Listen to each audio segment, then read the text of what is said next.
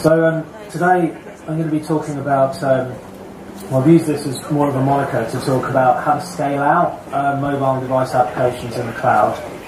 And we've been doing a bit of work, my community's been doing a bit of work with this idea of citizen sensor networks, so being able to distribute mobile applications and just collect information on anything from accelerometers and locations, and then use some kind of predictive analytics on top to determine some stuff.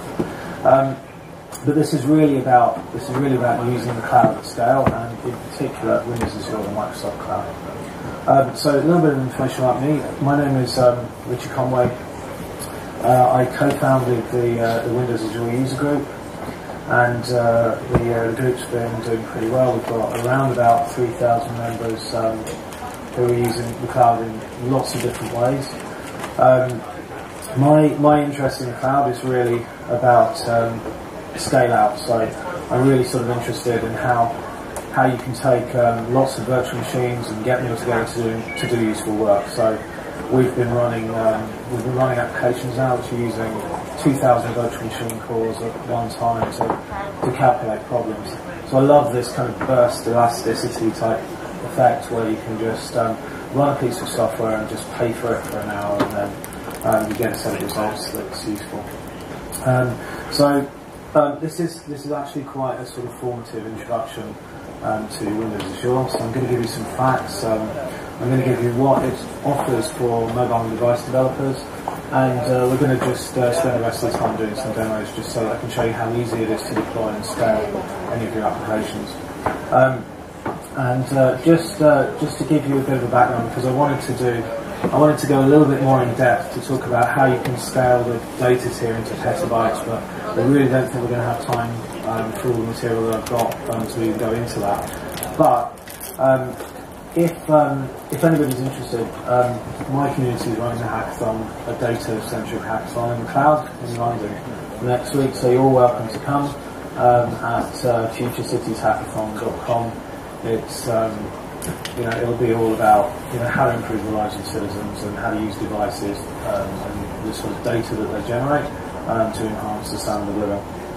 Okay, so device developers need to think about scaling now. We've got more and more users. Mobile devices are becoming ubiquitous. We've got very, very large amounts of smaller devices. You'll hear from Paul from Microsoft later on regarding .NET gadgets here, but people are coming up with more and more innovative ideas of using Raspberry Pis and little tiny silicon chips. And all of these are going to need to go to have resources, server-based resources that need scale. So just some sort of growth figures quickly. One of the things that I've been using recently is Node.js, and it's very sort of high performance for handling web requests. And at about 2,500 small requests per second. Even with all the mobile devices in the world, if they were hitting a bunch of servers, it would be around about 1.2 million servers. The number of mobile devices in 2012 was 1 billion. The number of smaller devices, internet type of things devices, it was about 9 billion.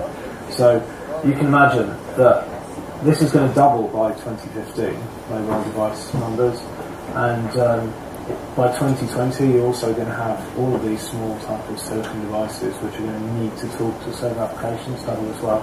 And so that 1.2 million figure within the next 10 years is going to absolutely skyrocket. The point is that we need a lot of resources to be able to service the requests of these devices.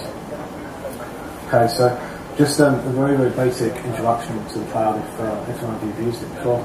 This is a standard slide with a nice bunch of spinning circles, which is all going to trip you out, seeing as you've had no sleep and been fed on the Red Bull for the last 24 hours. I think for developers such as yourself that are really sort of working in this space, you need to start thinking about this now, about how to sort of appreciate the scale and build very, very large compute-intensive applications so that you can service lots of user requests. And this is what the cloud is all about. So these are the three paradigms of the cloud.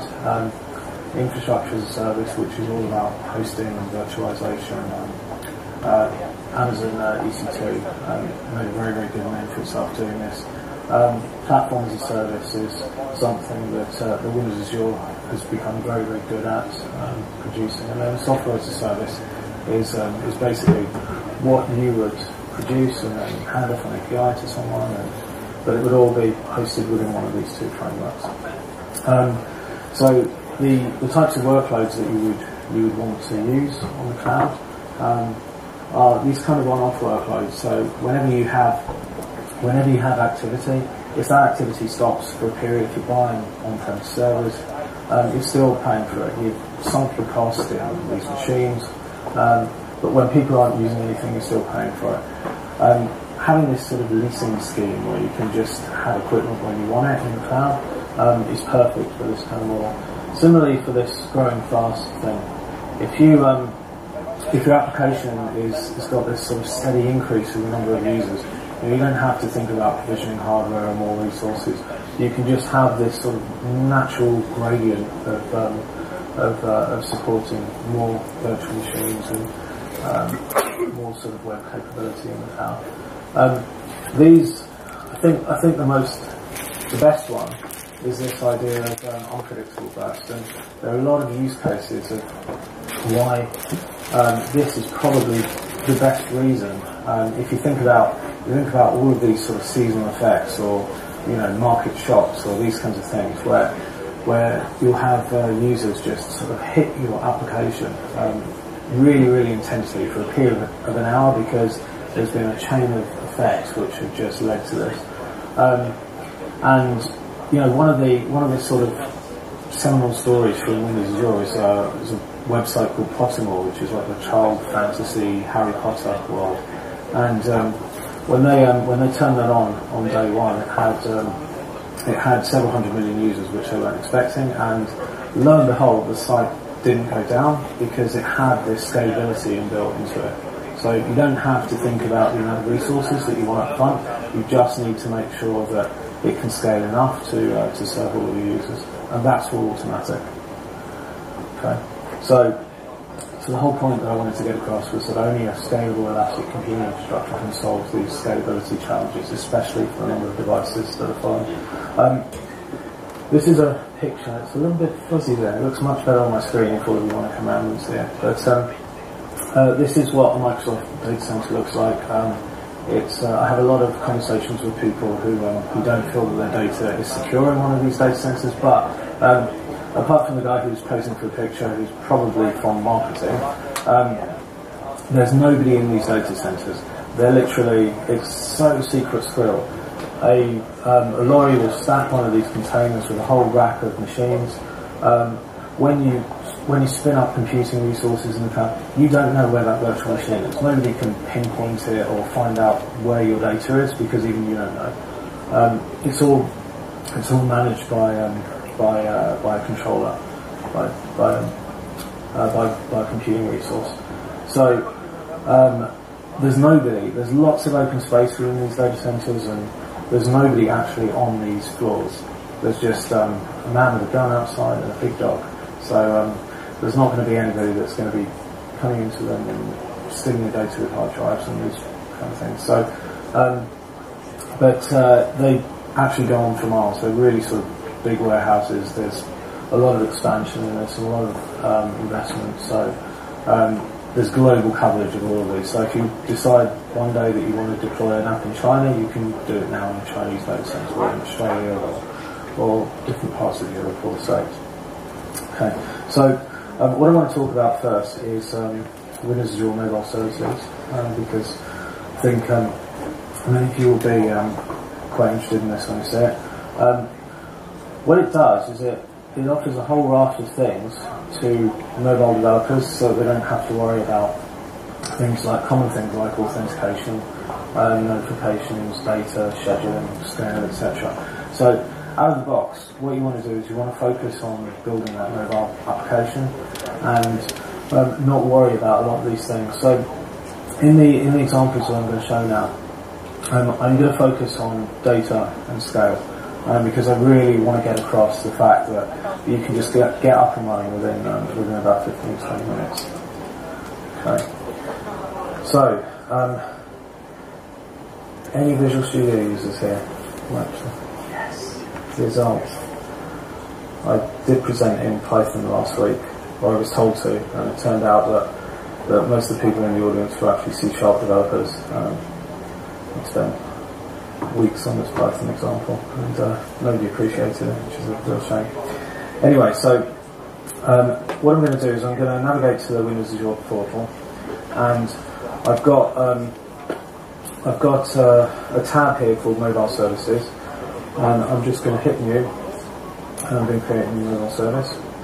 I wrote this yesterday, and I already took up the name over the air, so this is going to be over the air too. So the thing to say is, great. Let me create a new database. I'm going to create that in North Europe, which is Dublin, and I'm going to create a new database server. I'm going to put in my username.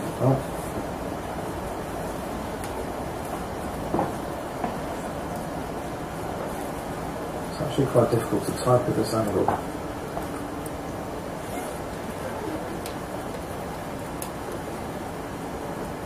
Yeah, does that look right? Brilliant. Okay. And what I can do is I can generate a database which can actually be up to 150 gig if I want, but I'm quite cheap. I'm paying for this, so I'm just going to stick with a gig.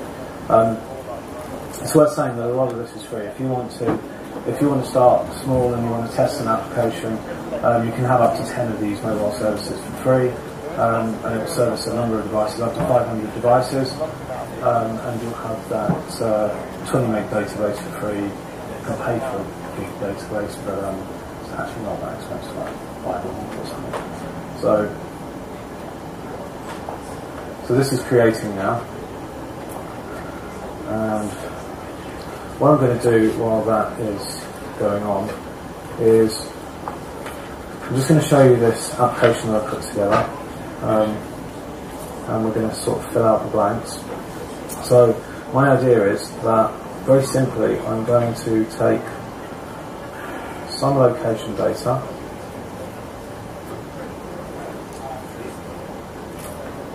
from a phone application. Taking this time. Done.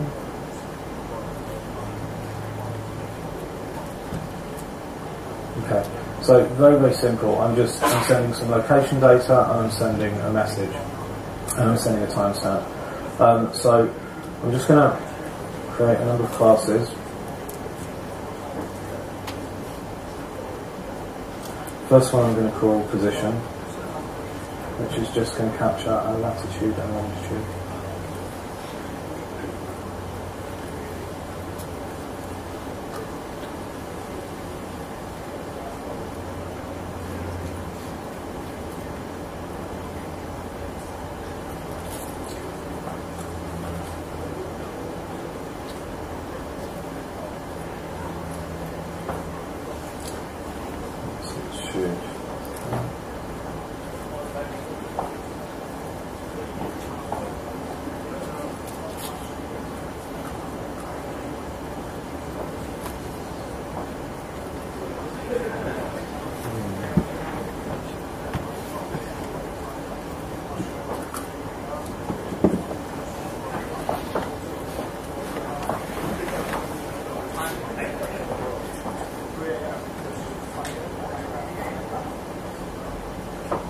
You guys see all this, alright?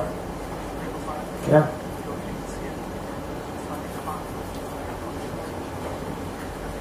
Okay. Yeah. Right, I'm going to also create another class which is going to be a data structure, and what do I call that? I'm going to call that messages.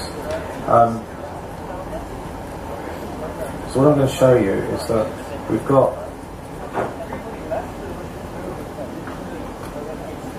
going to use a type of object relational mapper so that we don't have to interact with that database, we just interact with the mobile service, so it's a complete abstraction on the data side. So every data structure that we create for this mobile application will have an ID property. I'm going to create a message property, and I'm also going to create a longitude. So it's atrocious. Let's create a latitude. Okay. And I also want to have a timestamp as well. There we go. Okay. So I've got my position and messages, and what I'm going to do now is, now that this mobile service is ready, I'm going to click on my I'm going to click on here, and I'm creating a Windows Phone app, but I could also create a Windows 8 app. I could create an iOS app and an Android app, because the client SDKs are there for all of these. So just so happens that I've got this dev environment installed, so I'm using that. But I could just as easily, if we switch to iOS, you'll see here that I've got exactly the same thing within Objective-C. I can just download the toolkit. Okay.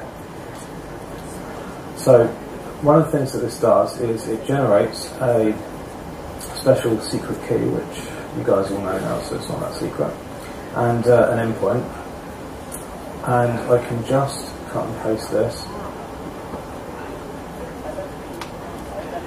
into my app.config, app.cs here. And now I have complete access to that mobile service. So what I'm going to do is I'm just going to get I've already set this application up so that it will give the phone emulator the capability to get the latitude and longitude. Unsurprisingly, by default, Microsoft's lat and long for this is its campus in Seattle, so it's a bit far away from where we actually are. So what I'm going to do is just add an additional method here to get the lat and long. And this is all asynchronous, so the phone will go off and do this, and it will just miraculously come back. I don't need to wait, I don't need to block or any of that. Is anyone else freezing? Yeah, it's really cold, isn't it? So we'll get the position.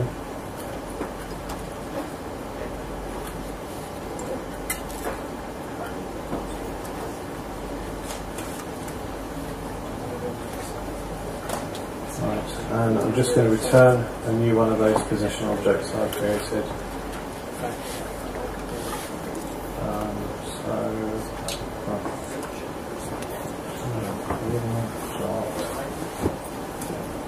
Longitude first, and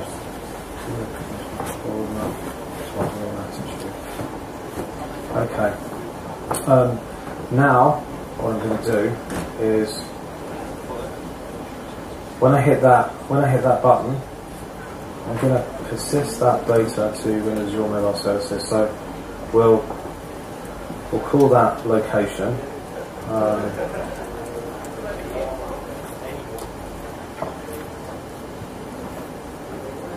Just got a get location method, and what I'm going to do is I'm going to get a reference to a table which I'm going to create within that mobile services, and you can see that I'm using that object that I cut and paste from the cloud description, and then I'm calling get table. I created that messages class before, and what this is going to do is it's got a contract with that class, and it's going to serialize all of that into JSON across the wire, and then persist that into the mobile services table that I never have to see, because it's in a database somewhere in the cloud. So what I'm going to do is I'm going to call the insert method on that.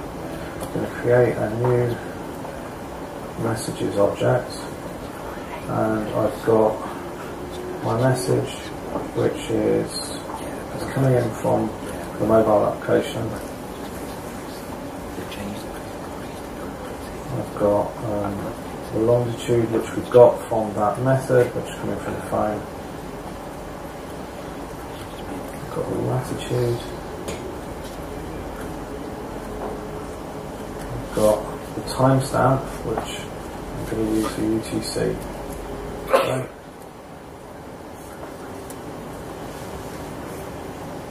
And that should push that piece of data into mobile services. So I'm just going to push out a response here just so that I know it's been done.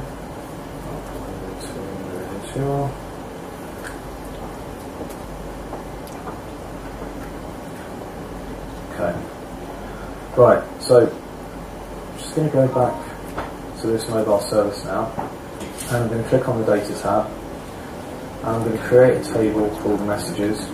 You can see that there's a bunch of permissions here, and what I can do is I can limit access to this table, any of the tables, and that application key that we sort of copied across initially into our mobile phone app, that I'm going to ensure that you need to use that for access. So it's going to send this along with the payload over HTTP. It's going to serialize that to JSON, and miraculously it will just end up in the database. So, alright, so there's zero records.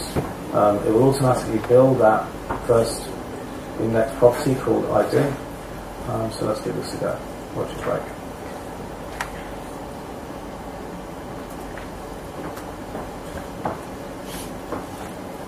I always find it funny. I've got an Xcode environment on this machine, which seems to always die with an invalid pointer exception when I try to use the emulator. But I'm using Parallels, which is a virtualization environment, with this phone emulator, which is sitting in a virtual Hyper-V. So it's strange that it works, but it does. I hope.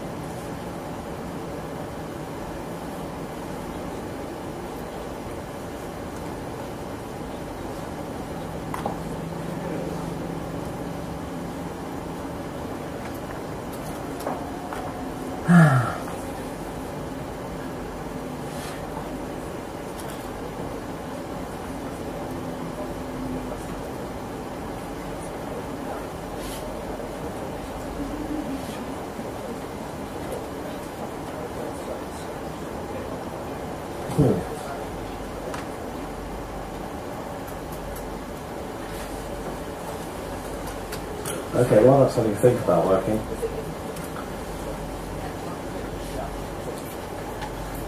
It seems to have locked out the whole machine. Let's take a quick look.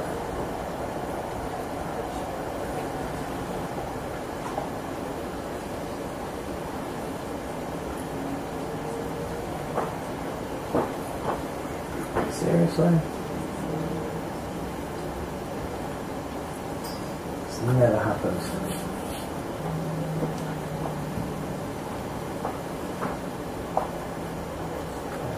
Got control yet? No. Can't do anything still.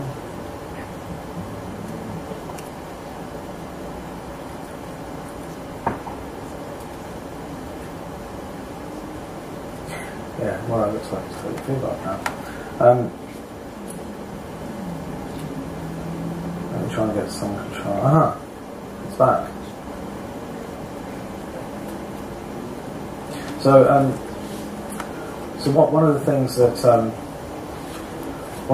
you'll see with this mineral service is that there's this interaction with all of these services. So I can overlay things like very, very easily just by providing a few credentials. If I register my application with Twitter at twitter.com or with Microsoft accounts, then what I'll be able to do is have a user context on the phone that's a Twitter login, or have a Microsoft account login, and and then just use that to access any of my data. At the same time, it provides some.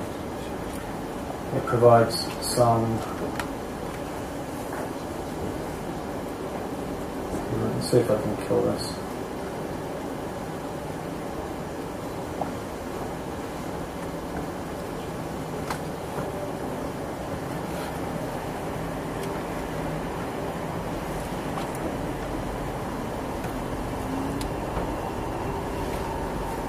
Stop, damn it. Yeah, so at the same time it will provide the capability to send notifications to the phone. So you can use the same toolkit that will sort of allow you to register channels and device tokens and these kinds of things when it's not crashing, of course. And then just use these within your application. So let me try. Let's do it more brutal. Sometimes suspending this VM and starting again will help.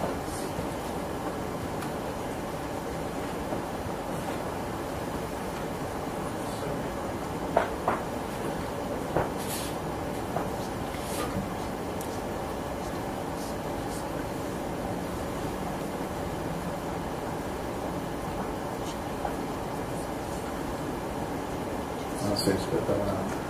So hopefully that will die.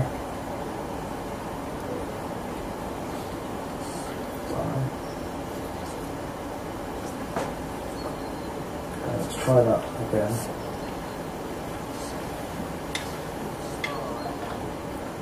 Got an invalid pointer exception there.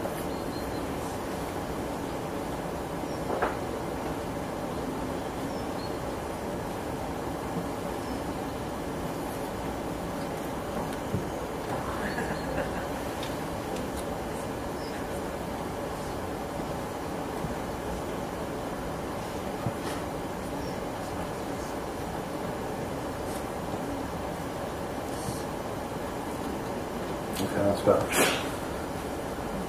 Whew.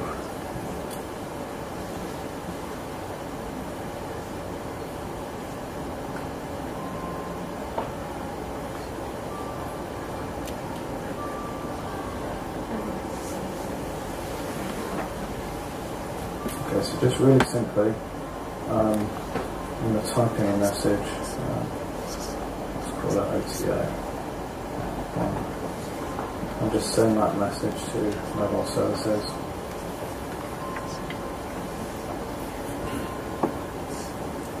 It's going to go off, it's going to create the table structure behind the scenes. And it'll come back in a second. Right, so it's uploaded that data to Windows Azure. If we look again, we'll see that we've got a single record now, and it's built all that out for us, okay? It's a message, longitude, latitude, timestamp, etc. So we can go back and we can actually physically see that this is sitting on a SQL Server database, and that's our over-the-air 2DB. So if we wanted to, we could just grab that connection to the database directly. So I could say, I could bring up any kind of SQL manager here.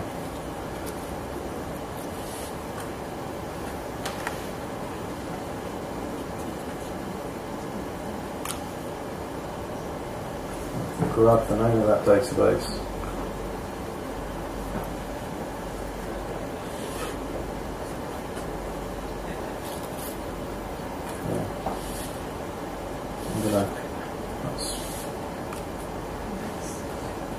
Get my username right.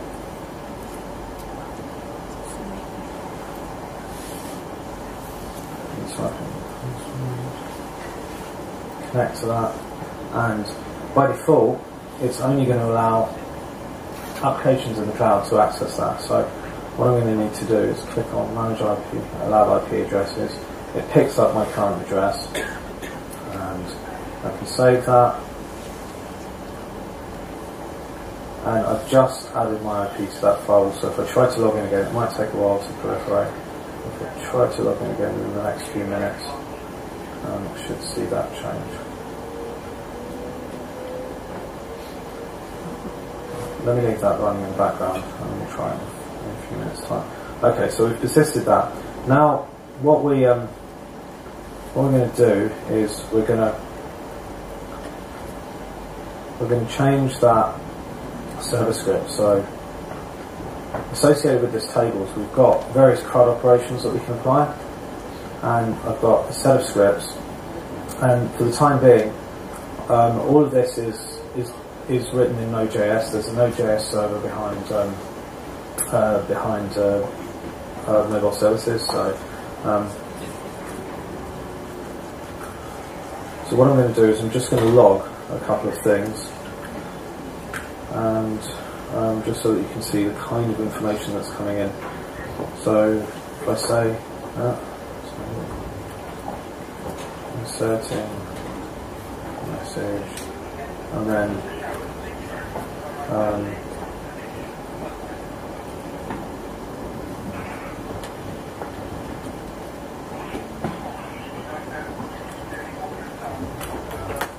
I can take that item that's coming in, and in the brilliant way that JavaScript does, I can just refer to that message. The other thing that I can do is I've got this property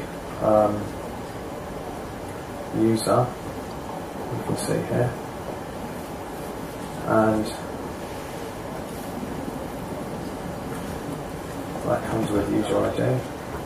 So if I hit save now, then I do exactly the same thing. Just got a W on it.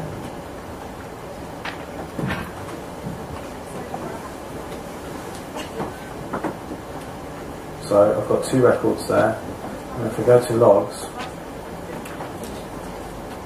you'll see that I'm getting these messages through. So there's fine-grained control, and it's specifically designed for this sort of interaction with data. My user's undefined because I haven't set up this identity. So if I have applications that use any of these authentication services, I can just put all of the OAuth details here, and it will give me the user context. So the user context is also maintained on the phone itself, which means that I get a nice login prompt, and it knows who I am as far as the Twitter user is concerned, or a Google user. Okay, so definitely reduces the friction for people such as myself who are not good mobile developers. So what I'm going to do is just take you through a read operation, which is fairly simple, and then we'll take a look at just extending that script. So we're going to extend our mobile phone application.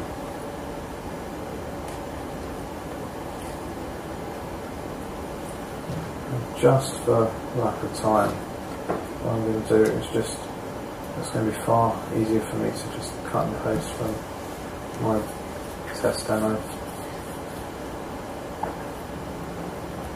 I don't think we're going to cover all the material that I've got here.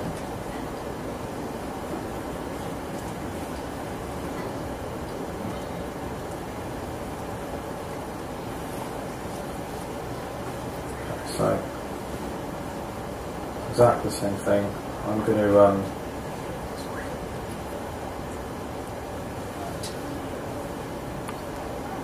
in fact, let's skip some bits because I think that we're not have enough time. So what I'm going to do is I'm going to put some logic in the server side now, and I'm going to generate an exception so that I'm not going to allow something to be inserted into that table if that particular client has already inserted a piece of data within the last 5 minutes. So let's just take that, add that there, and that's going to generate some kind of web exception. and we should be able to just put that exception up on the screen.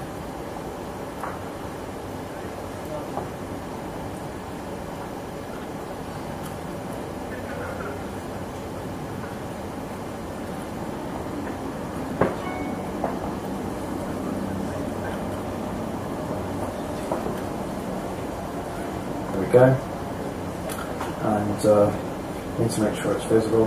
So we've updated that. What I'm going to do is just grab a snippet of code from this for brevity. Here's one I did earlier.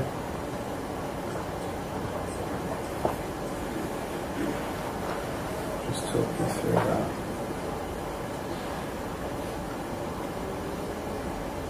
So this is my insert function on the messages table.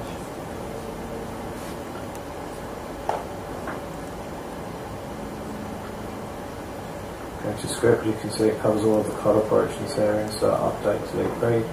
We'll stick with our insert. And what I've done is I've executed an arbitrary bit of SQL here just to check whether or not you can see.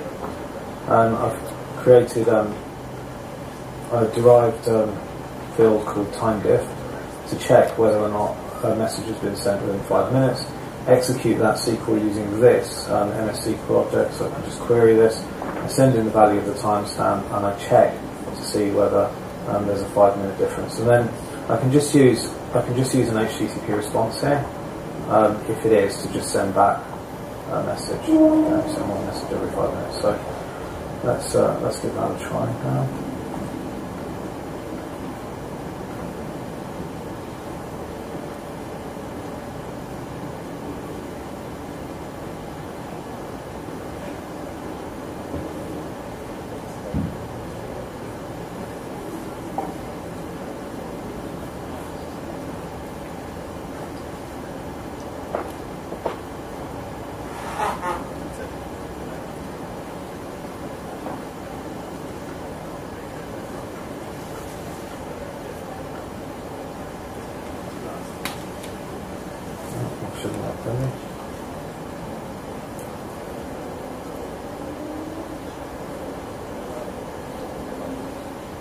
That seems to have persisted that time. I've obviously got something wrong.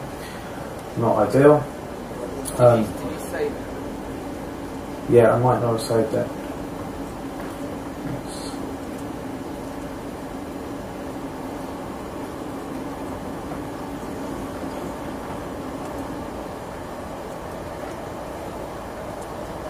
try that more time. Okay. So, alright, so we can build up some relatively simple logical constructs. We don't necessarily have to use SQL. We've got a query object which will give us a more sort of JavaScript friendly interface.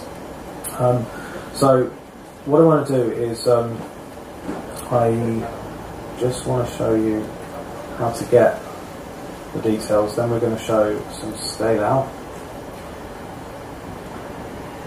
and we'll build up a simple list in this page and show you how easy it is to read all this stuff back.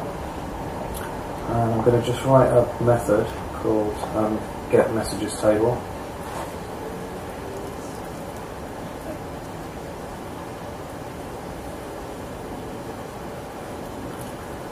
I'm going to return a list of messages.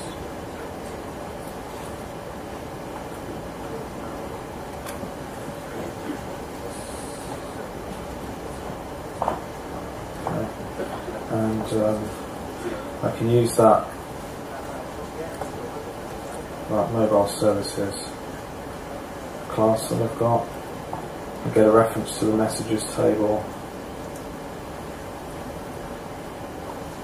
and what I can do is I've got a whole heap of SQL-like functions to order by and to group by and to do all of these things.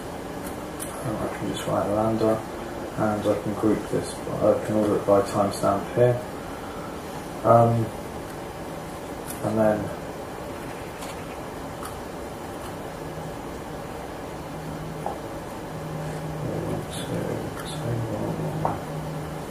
to list async.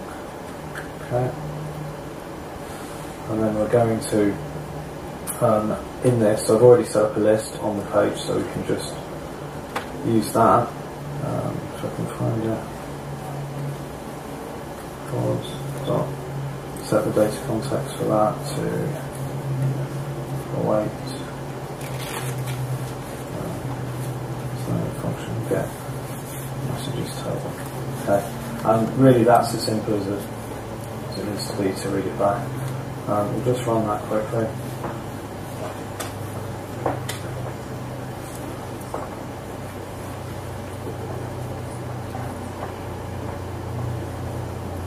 And we'll click next here. It should generate me a list of stuff. Okay, ordered by time.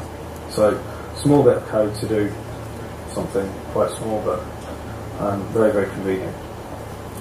So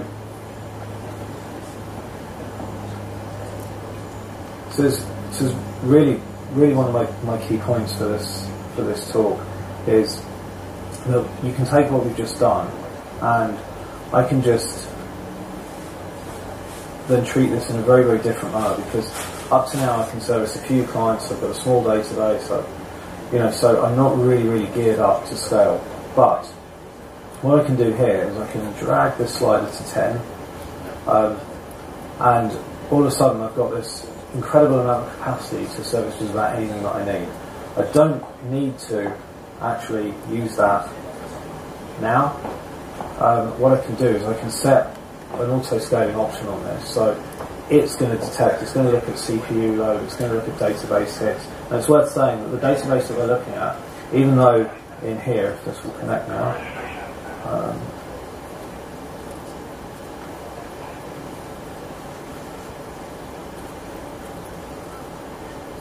let's see, yeah, so that's the old one. It's the, believe me, there is a database behind that. And it's a logical database, so it's somewhere in the cloud. Microsoft is controlling all the resilience, so you've got multiple copies of this data in places just in case you have a hardware failure on one particular node. So, it's for that reason it's sort of inherently scalable, because they'll delegate the amount of compute resources in this multi-tenant environment. So the other part to this is that on our application layer we can just say, I want the application to be aware of the number of hits that it's getting, the number of devices that's connecting, and then we can set some really broad rules to say, I want it to scale between these 2 points, and then you'll hit your thresholds at 7, or you don't necessarily need any thresholds, but generally you'll always have the capacity that you need to sort of use this here. So what I want to do is just want to turn this on its head a bit and just show you the other way of doing this, which is to build out a web application.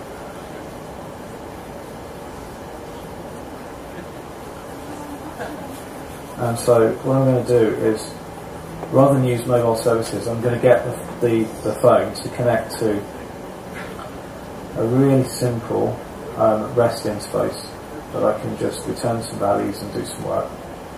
So I'm going to do this in ASP.NET, but I've done this.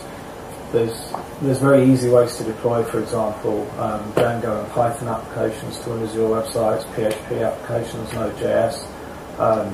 So it's fairly sort of agnostic. It doesn't support Ruby as yet, but I think that's on the cards. So there's a lot that you can do and treat this as a sort of deployment surface.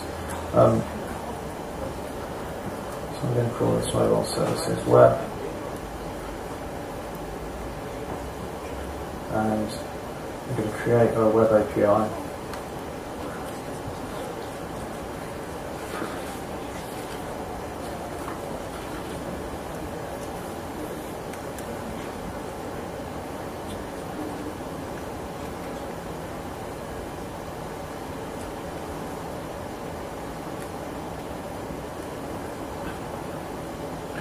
And even though we've had that sort of database abstraction, we can still reuse that within our application. I'm going to use an ORM framework called MC Framework with this, but you can use Hibernate, you can use raw SQL in your application, you can use whatever you want.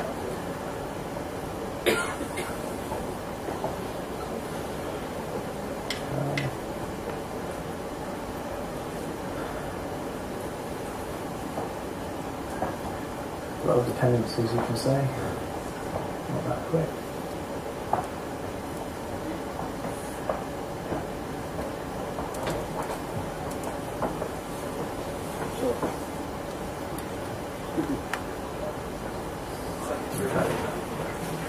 Excuse me.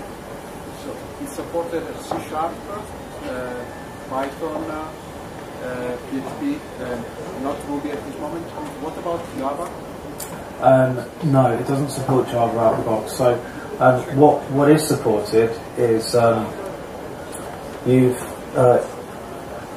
just show you quickly. I'll take you through a short diversions. But in something called Cloud Services, there's Java integration with Eclipse. So what we will see with these websites is that Microsoft's web server IIS will be hosting a virtual directory of your web application.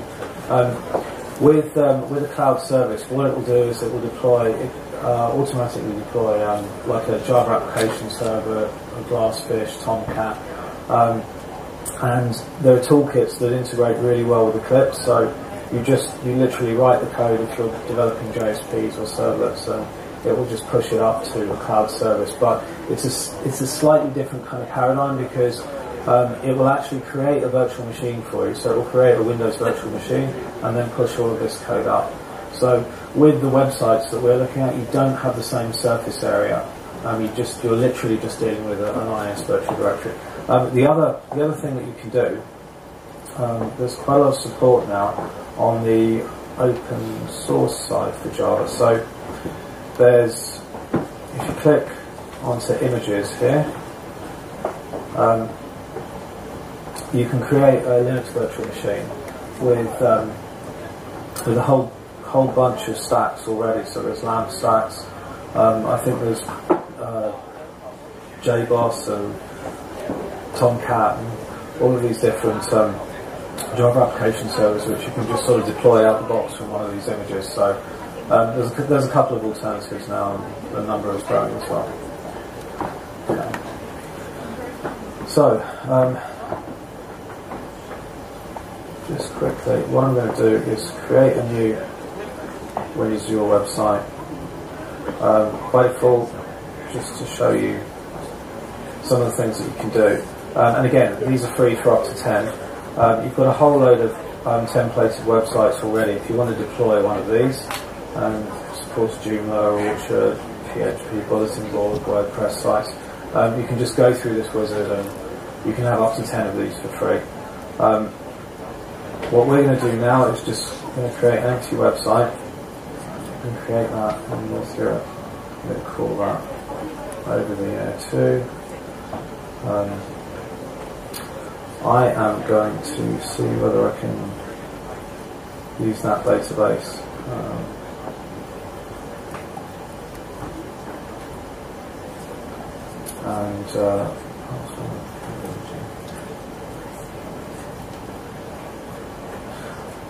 The great thing about these websites is that you've got a lot of might pass my limit.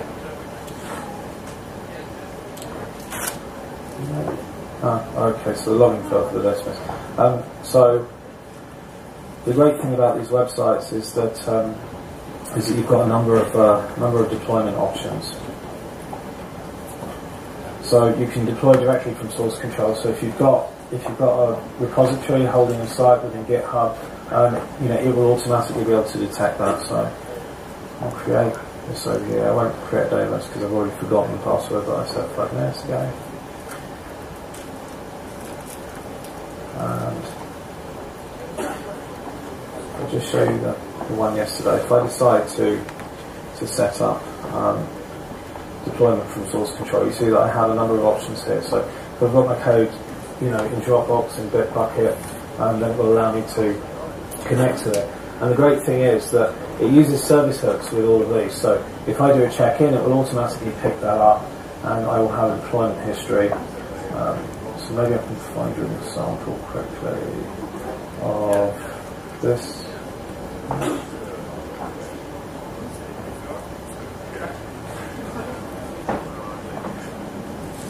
Right, this is confusing. Anyway, so yeah, you get the general idea. Connect source control, deploy really quickly, and then you can also intercept the process if you're using unit tests and these kinds of things, and write scripts so that you can have a deployment failure if any of the tests fail. So we've created this over here too, and what I'm going to do is I'm just going to connect this website to it.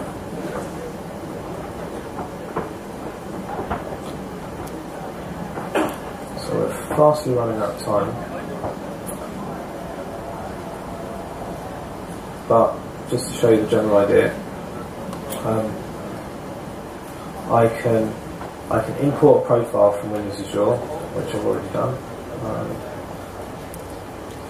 or I can get a list of all of the available websites, and so I've got this over the Air2 website which I've just created.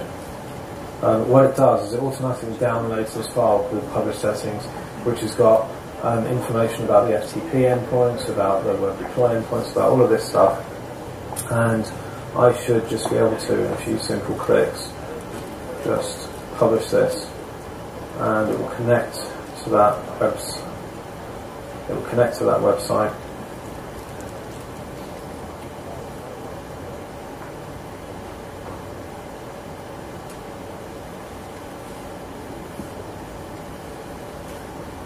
Once it compiles,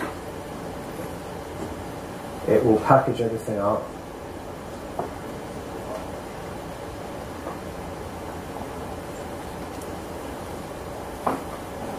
And that's it. It's done.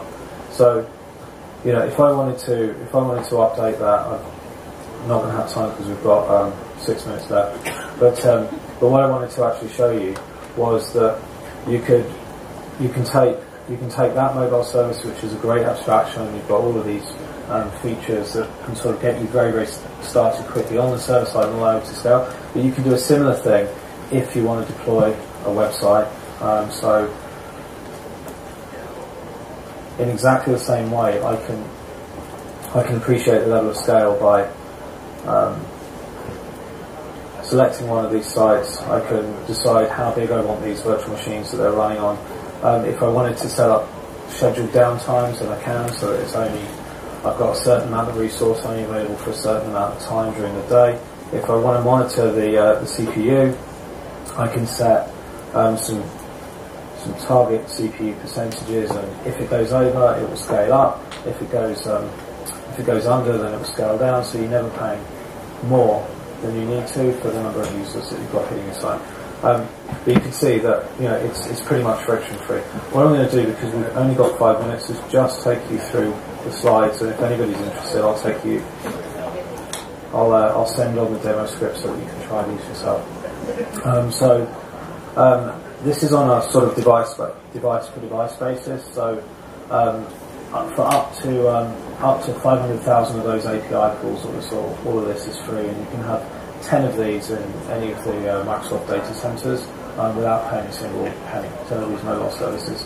And then as you sort of scale up for a much more richer application where you're sort of servicing like hundreds of thousands and millions of users, the price scales up. But you can start this completely free and play around with it for as long as you want. So I showed you the website deployment. This is, just to give you an idea, this is where these websites fit in. So at the end, all we need to do is deploy our applications and data. Everything else is managed for us. The web server's configured, all the rest of it. So we just need to focus on the task. We've got a number of deployment mechanisms that we can use.